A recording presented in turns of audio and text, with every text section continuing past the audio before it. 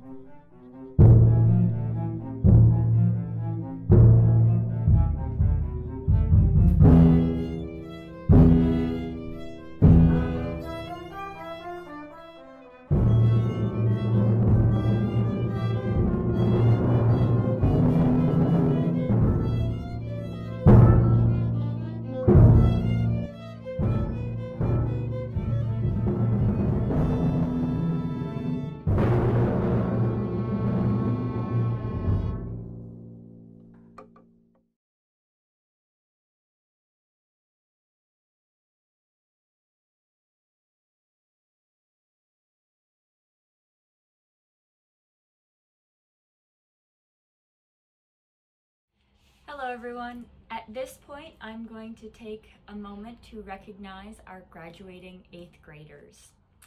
This group has meant a lot to me. I've watched them grow from tiny little 5th graders into amazing young adults. They are a wonderful, wonderful group of kids, and I really am going to miss them.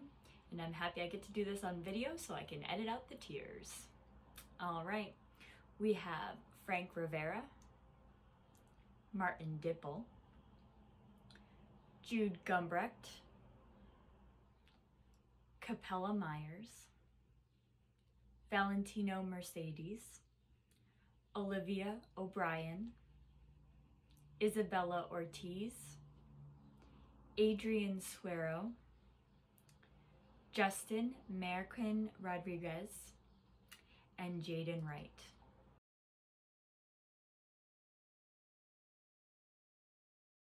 Our next piece takes us to southern Spain, where the tradition of flamenco music was born.